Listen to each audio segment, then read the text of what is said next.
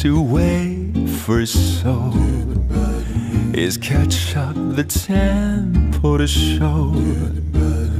You'll find the weight is swaying, swaying the beauty swing, crying like a light and rain, a stirring and dramatic wind, wearing a masked thing, belongs to Halloween.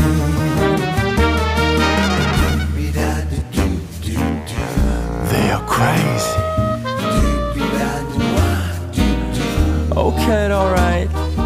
You can hear the texture, full of charming. You can feel the kind of mood. Come to the bed about defending beauty. Find a place to sit down. Feel the basic rhythm and just your pitch. Prepare for a dream. She wants to win.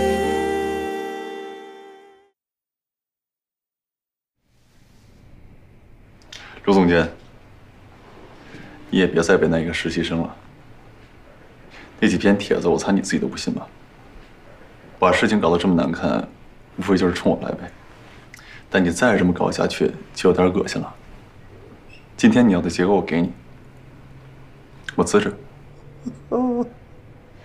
严头不能走。干什么？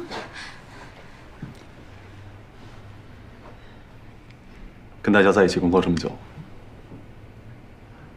是我这一生的骄傲。再见。哎，严头，严头，你干什么？你等会儿。卢总监，大家都是成年人，一份工作而已，干嘛争成影帝啊？不就跟严头过不去吗？严头是我师傅，他带了我3年，3年我们做了100多期专题，每一个专题都是为了让女性更强大、更自信、更美好。这不光是盛装的宗旨，也是我一个普通员工的理想。你要说到理想，谁还没点理想啊？反正我就这么个态度。谁动严头，我动他全家；谁逼走严头，我就算穷死也1秒都不会犹豫，跟他一起走。反正我们现在都站在这儿了，要辞一起辞，要走一起走。邢姐，那我就听你说了。肖主编、陈主编，我们编辑部专题组全体辞职。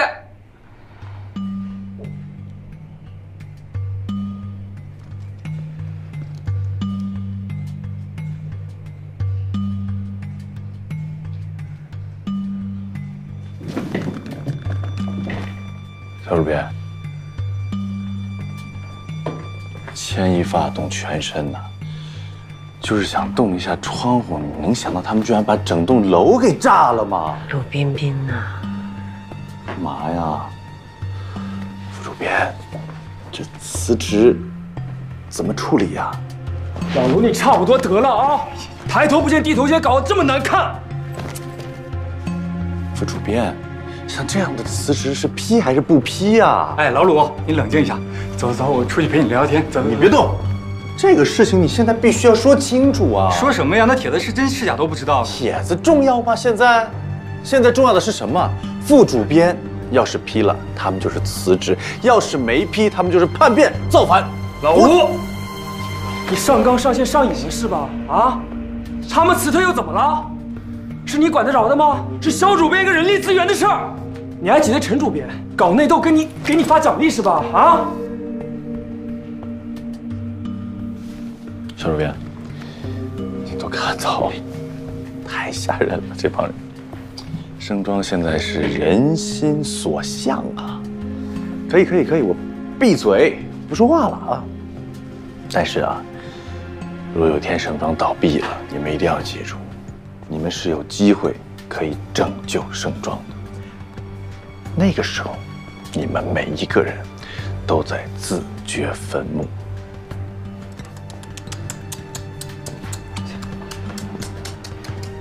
吓死我了！我看今天的审题会也很难继续下去了。今天就散会吧，开音，你说呢？散会。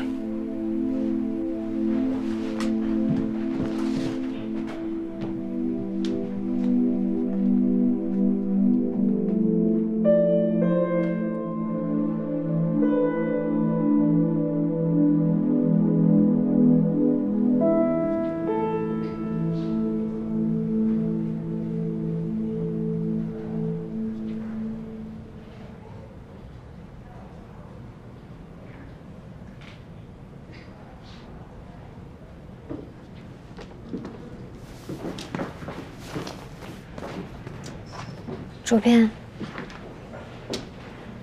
帮我倒杯咖啡过来。好。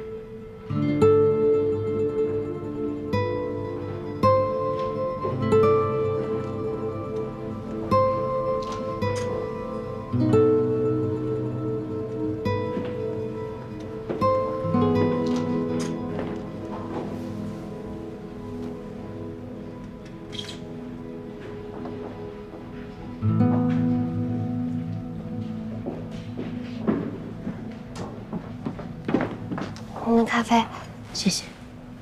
那我回去工作了。你为什么不喜欢你父亲给你取的名字啊？啊？我记得你说过，你父亲给你取的名字是那里的那，我没记错吧？您还记得？为什么不喜欢？我不想当待在那里的人，多孤单啊！特别是那些对我重要的人。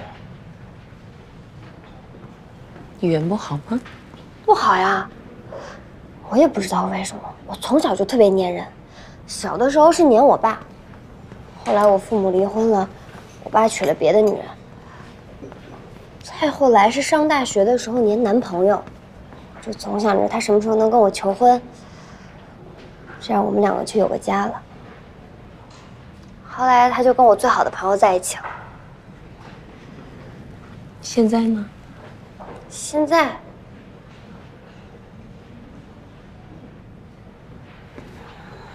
我现在就只想好好在盛庄工作。就在想，这些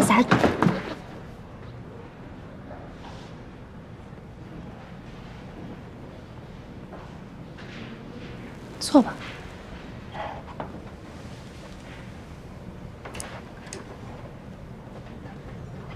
接着说。我每次来这儿的时候就在想，什么时候这儿也能有一本有我的名字的杂志啊？为什么？因为我觉得每一本盛庄都在做对的事。我从小就被我爸当男孩养，他这辈子最大的遗憾就是没有一个儿子。我常在想，如果我是个男孩，他是不是就不会抛弃我妈了？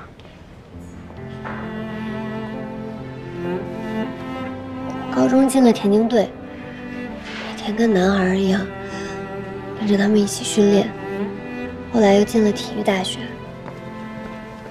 其实一直都不太知道怎么做一个女人。我总觉得长头发、穿着裙子就是错的，只有像男孩子一样才能被尊重。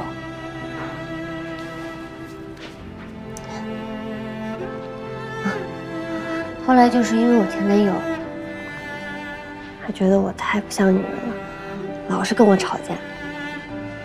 后来他跟我最好的朋友在一起了，我能怎么办呢？也是，谁让我不能像他一样又温柔又听话？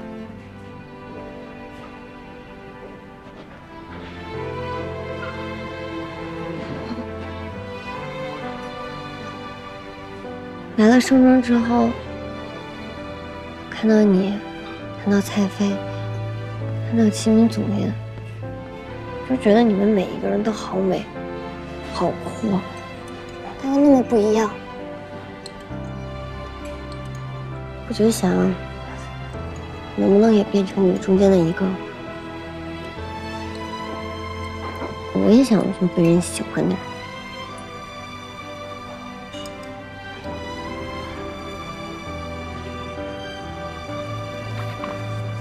对不起啊，主编，我太冒失了，我就这样一说就停不下来。我先去工作了。李娜，我们活着不是为了取悦男人，任何男人。你可以的。哦。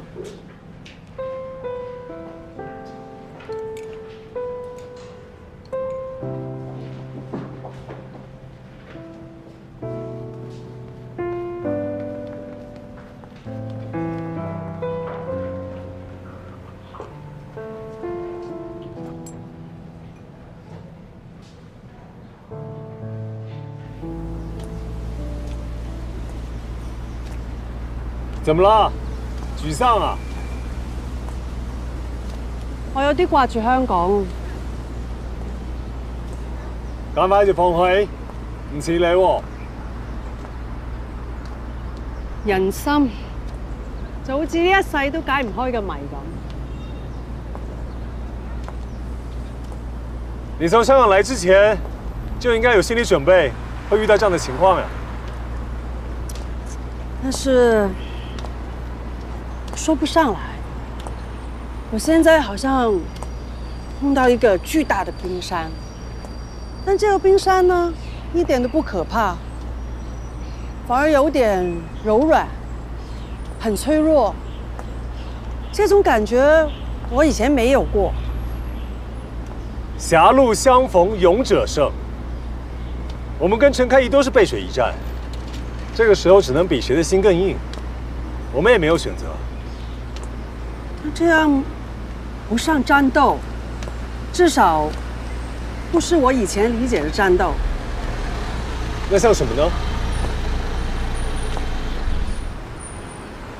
就像兩個心碎的人，看誰先崩潰。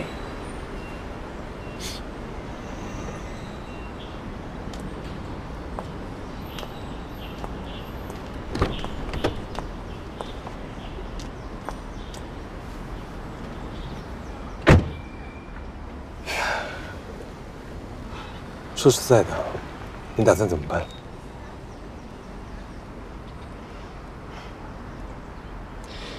既然裁員勢在必行，要我說，就都裁掉，長痛不如短痛。那盛總怎麼辦？難道下一次雜誌開天窗？我可以先幫你調一些人手過來頂着，然後趕緊招人。如果我這樣做的，大家都會認為我是為了我自己，根本就不在乎盛裝。董事會看的是最終結果，既然給了你權力，就不要畏畏縮縮的。現在這個時候，殺伐決斷是有必要的。這個我也知道，但是正確的過程比結果重要。你也知道，人性現在不在我這邊。只要陳開義在的一天，人心就不會在你這兒。他在盛莊經營了多久？你才來多久？要贏他，也要真正的贏，並不是靠總部給的權利，這也不是我做人做事的原則。現在是他們自己辭職，不是你裁。這次魯冰冰已經幫你把路都鋪好了，你只要順水推舟點個頭就行了。沒有人會說什麼的。相反的，如果你還是猶豫不決，你怎麼立威信？你認識了陳開義那麼久，他到底是什麼樣的人？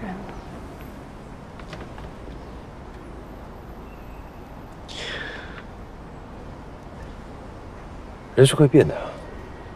他以前怎么样不重要，但是现在我可以告诉你，他为了赢你，他会不计任何代价变成一个亡命之徒。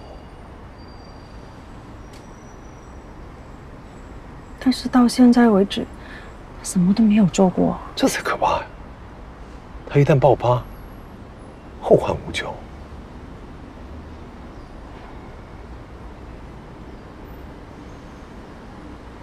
屏风啊，我觉得你一直在夸大陈开一的危险性。你是好意提醒我呢，还是在某程度上你在威胁我？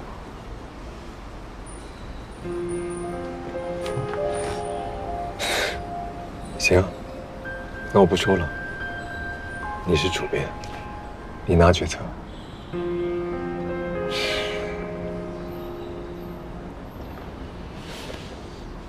生气了？你不说话就是生气了。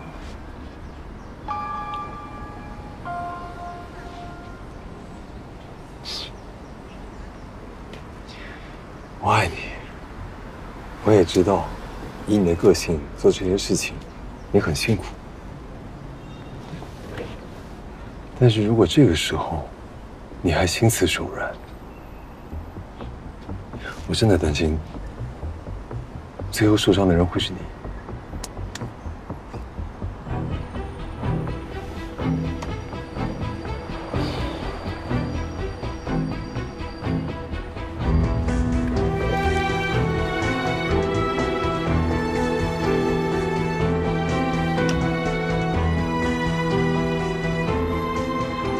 秦明，我是肖主编。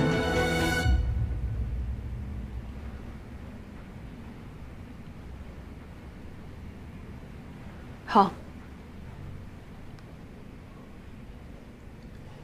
萧红雪的电话，他原则上答应你们专题组所有人的辞职，等他正式履职以后，他就签字。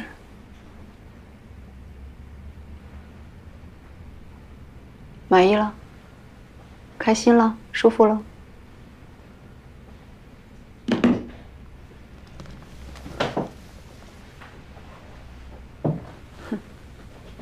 现在最开心的肯定是鲁冰冰了，有几滴猫尿。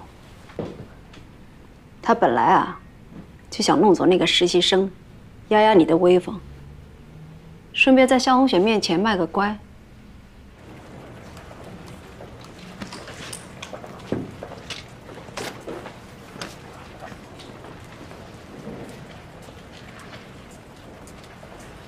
别听了，听不见。嘘，能听见一点。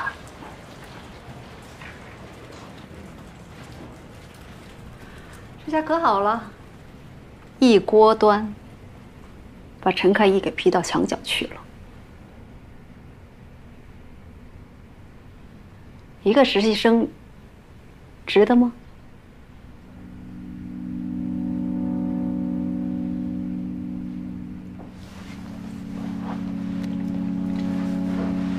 受人之托，忠人之事。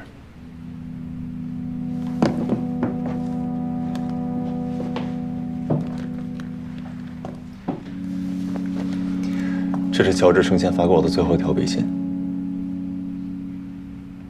在我看来，这就是他交代的遗愿了。帮他完成遗愿，你说值不值得？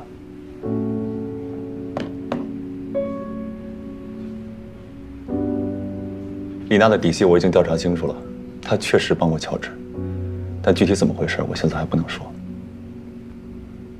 但我能理解，她为什么让我照顾李娜。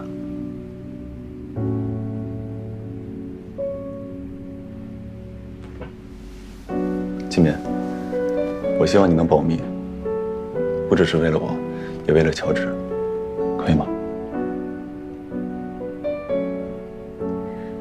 保密是可以，接下来怎么办？你们整个专题组走了，陈开一怎么办？还有整个盛庄怎么办？你想过后果没有？没办法，没别的选择。你太意气用事了，最后折磨的人是陈开怡。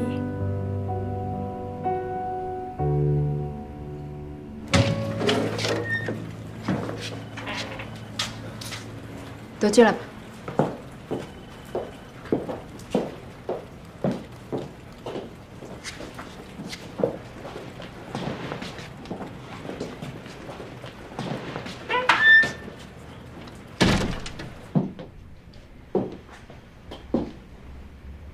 你们的辞职申请，向我雪批了。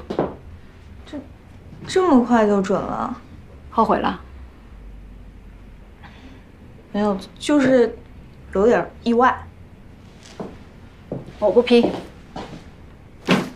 什么意思啊？我不批准你们辞职，回去上班吧。这合适吗？你们真的要辞职吗？也不是非得要辞职，主要是今天都已经闹成这。金总监，我就直说吧，辞职肯定是一时义气，但我们也不至于后悔。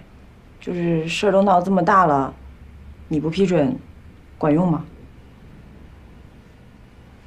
接下来是我的工作，跟你们没关系，回去上班吧。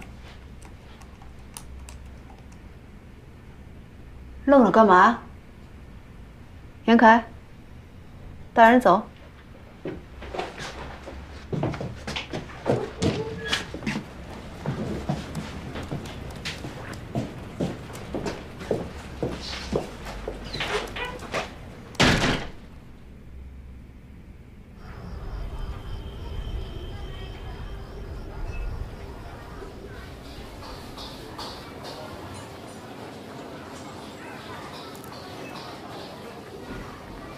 你们一个个都干嘛呢？动筷子呀！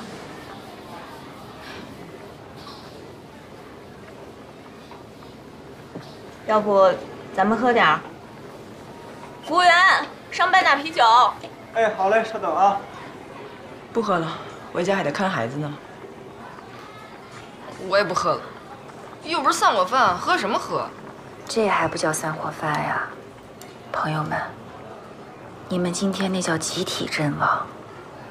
唉，真是辞职一时爽，辞完火葬场。不是你激动什么呀？你又没辞职。是啊，我也想去暴打鲁帽子一顿。哟，你就算了吧，晶晶，你就好好跟你家鲁帽子干，以后保不齐我们在座所有人都得靠你救济。哎，我说真的，要不是欣姐今天给我使眼色，我也冲上去了。你们要都走，我也一定走。我也是，走，一个个都走。我们现在问题是想想后面要怎么办。那个秦敏说的话管用吗？谁知道？反正啊，咱们今天是玩大了，连个台阶都没有，怎么下来？秦敏肯定是指不上的。我不是说他不帮忙啊，就是现在这种情况，说难听点，他要是替我们多说几句，我觉得萧红雪没准连他一块儿开了。哎呀，冲动是魔鬼啊！我现在终于明白了，什么叫人为刀俎，我为鱼肉了。现在问题是我们这些鱼肉一个个往人家刀上凑，生怕被剁得不够狠。服务员，酒呢？我们刚不是要了酒吗？哎，来了。别喝了，别喝了。来了，不好意思啊。今天是我对不住大家啊，我先干了。哎，欣姐，今天我们都冲上去了，大家也都是为了保护源头，我陪你喝。哎，行了呀，行了，别喝。再说今天是我先挡住源头的，我对不住大家。你当时冲出去没有错，错在我今天太冲动了。别说了，欣姐，我一点怪你们的意思都没有。要说错，也是那鲁帽子的错。我我就是今天心里有点堵着难受。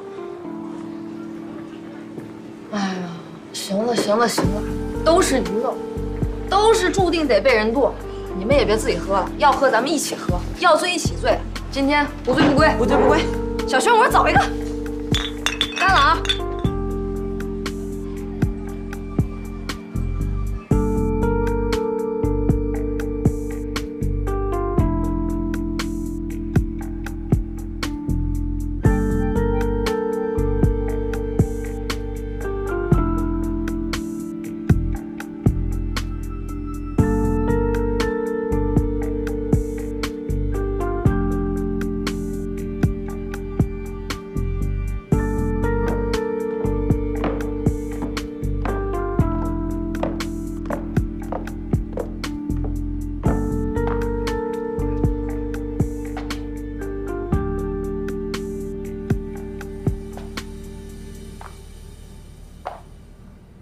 怎么还没走啊？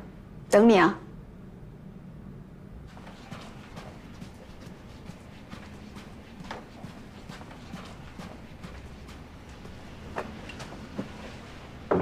进。不好意思打扰一下。行了，有需要叫你们。哎呀，要我说呀，你那个破杂志别干了。咱们家公司也有内刊，你要想过主编的瘾，随你玩。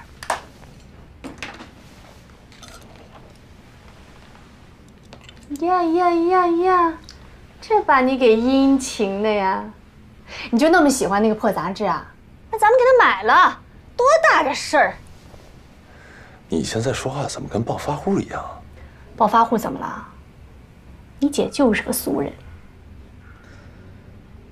不是我说你，你说你长这个样子吧，要不是你这张口无遮拦的嘴，你现在怎么还是一个人？啥意思啊？现在想娶我的人，门外站了2条街了，你知道吗？啊，是。我都看不上，好吗？什么东西都是。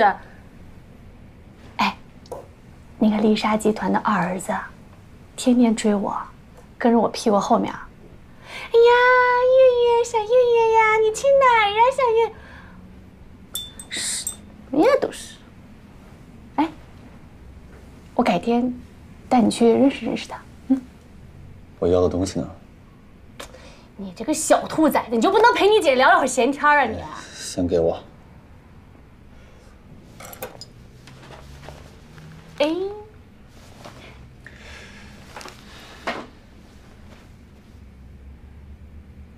说吧，什么条件？老爷子60大寿。不去。行，那我给烧了。哎。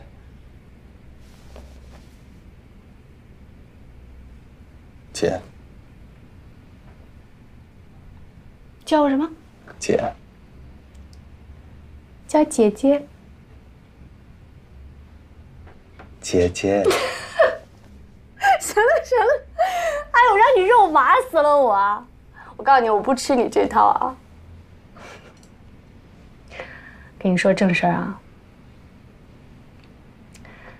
哎呀，老爷子最近呢身体不是很好，半夜总是咳嗽，睡不好。我觉得你应该回去看看他啊。我是怕我回去了之后他身体更不好啊。呸呸呸！父子之间哪有隔夜仇啊？哎呀，他嘴上不说，但是我知道他心里总惦记着你呢，真的。啊。哎，我回去能说什么？就还是那3件事呗，家业、产业、相亲，这3件事我都做不到。我告诉你，小凯啊，你就是从小被咱妈惯坏了。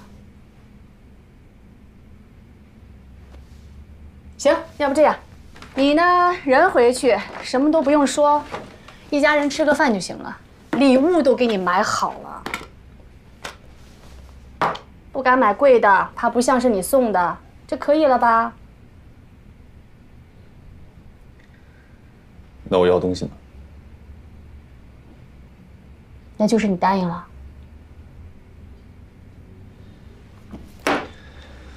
嗯。这才是我的宝贝弟弟嘛！这。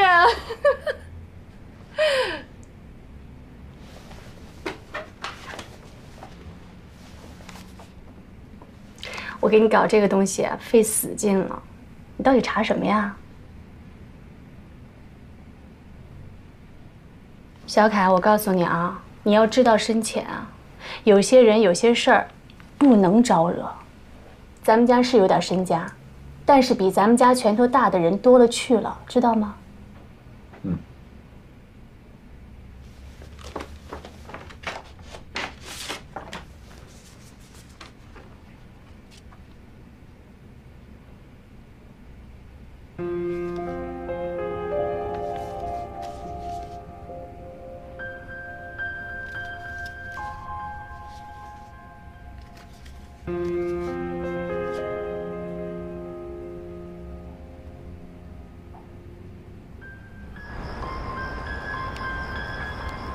我想找萧红雪谈谈。谈什么？我不能假装今天的事情什么都没发生。你希望谈出什么结果呀？也许我可以让步。保专题组。我什么都不做的话，会让人寒心的。你拿什么东西去让步？如果你是我，你会怎么做？你知道答案。持久的忍耐比我想象的难很多。你跟萧红雪是零和博弈，要么全盘输，要么全盘赢，没有第三条路可以走。为什么我和乔治能共事，和萧红雪就不能呢？看来，你是想在我这儿再确定一下你的判断。显而易见啊，不把你赶出局，这萧红雪就没法真正的掌握杂志。她没法容忍表面上的权利，她跟乔治不一样，她要的是全盘掌控。就算她能容忍，她背后的人也不会让她容忍。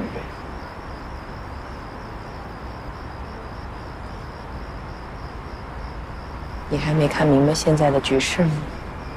从乔治的死到现在萧红雪步步紧逼，棋盘早就画好了。我跟他只不过是棋盘上的2颗棋子而已。裁员、查账，我猜他们接下来第3步就是把我彻底架空。他们一定会让萧红雪去抢时尚盛典的控制权，因为在他们看来，时尚盛典是我用来自保的最后的筹码，一旦失去，我就只能乖乖出局。那你打算怎么办？难就难在我现在什么都不能做，因为整件事情我还差1步没有看清，就是他们把我赶出局后，他们要把盛装带去哪里？比起这个，我更想知道这个他们是谁。这2个问题其实是一个问题。知道了他们是谁，也就知道了他们到底要对盛装做什么，反之亦然。那你去找萧红雪聊，就是想让她知道你们现在的处境？不，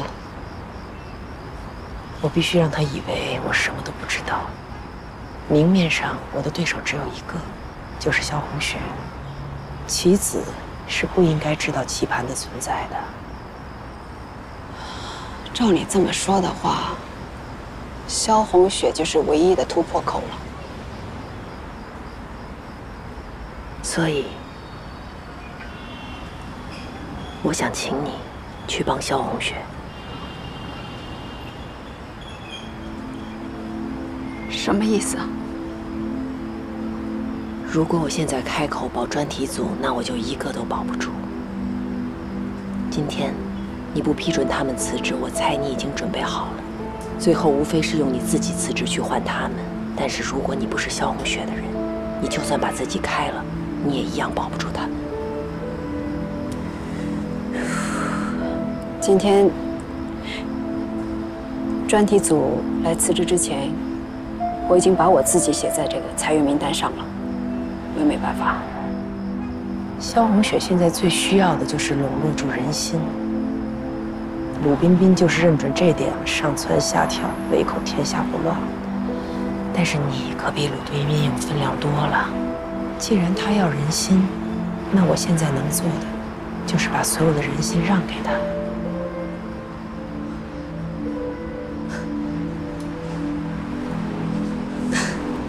我不是鲁彬彬，这种两面三刀的事情我做不出来。我知道。所以你一定要真心实意的去帮萧红雪，因为只有这样，你才可能知道他背后下棋的人是谁，我才可能知道接下来我该怎么办。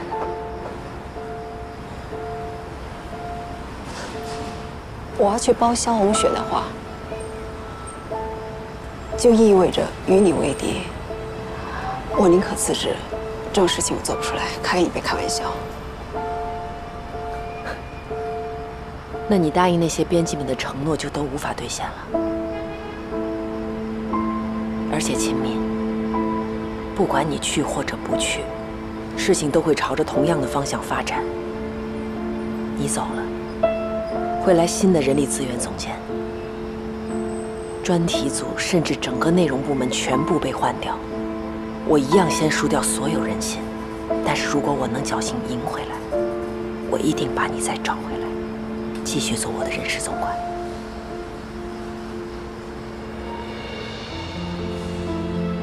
没有其他办法吗？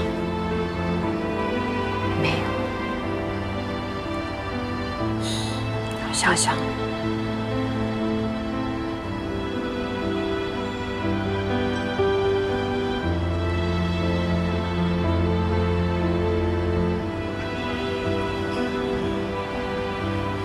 我去帮他，你怎么办？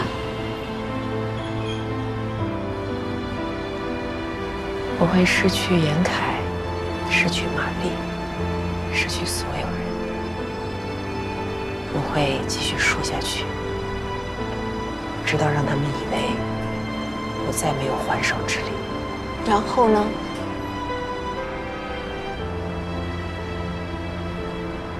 却到天凉各求。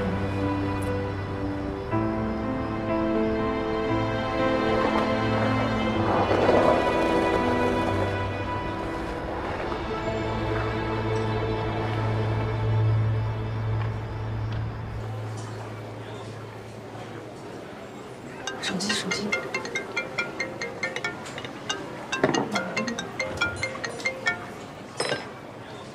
喂。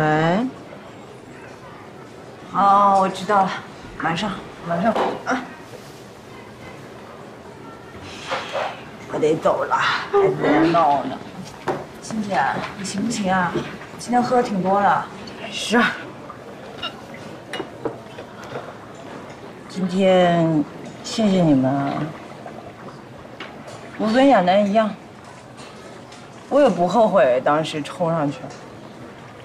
就算严头没有替我们说话，我也觉得我们今天做的是对的。要我说，严头他肯定是有苦衷的。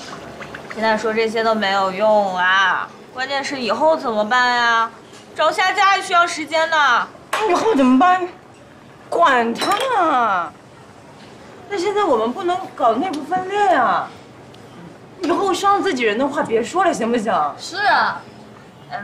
我这个人就是有口无心嘛，你们又不是不知道。你老这样，哎，不说了。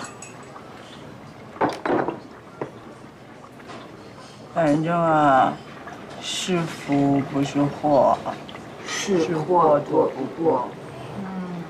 自打萧红雪来当主编那一天起，干这一仗，早晚的事儿。但是既然选择了跟岩头站在一边儿，就要赢得起，也要输得起，对不对？对。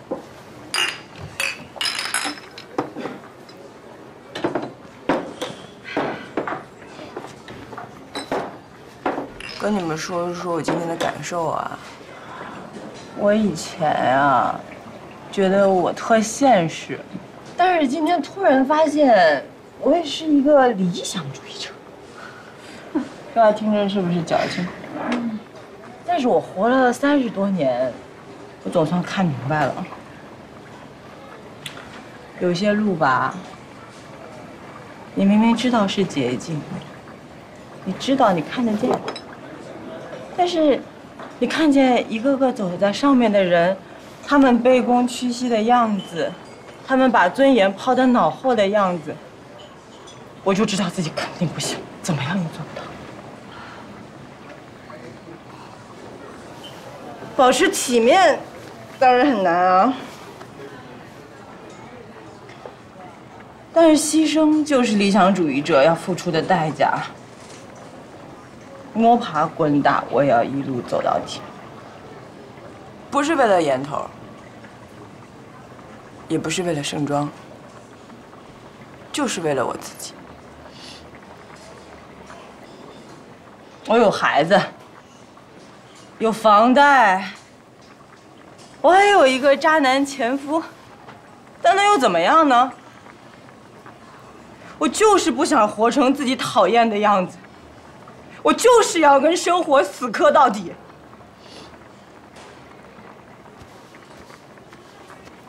你们都比我年轻，还有的选。不管以后你们怎么选，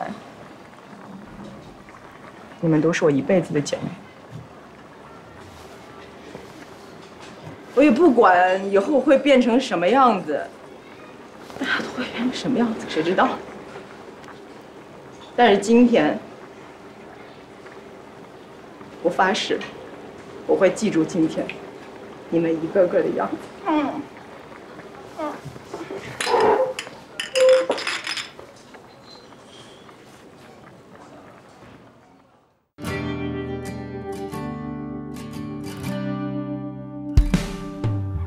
梦幻般浪漫，迷途能返，烟花般绚烂，原地打转。被什么吸引？为什么所乱？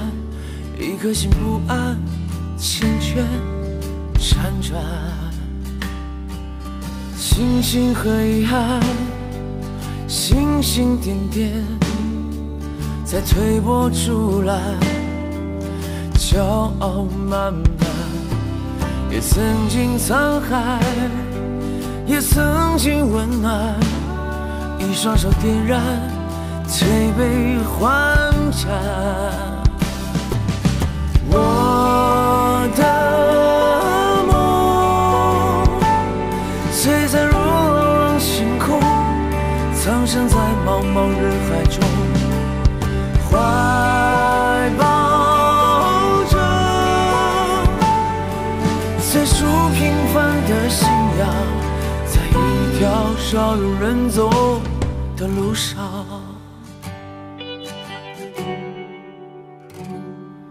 星星和遗憾，星星点点，在推波助澜。骄傲慢慢，也曾经沧海，也曾经温暖。一双手点燃，推杯换盏。我的梦，璀璨如朗朗星空，藏身在茫茫人海中，怀抱着最初平凡的信仰，在一条少有人走的路上。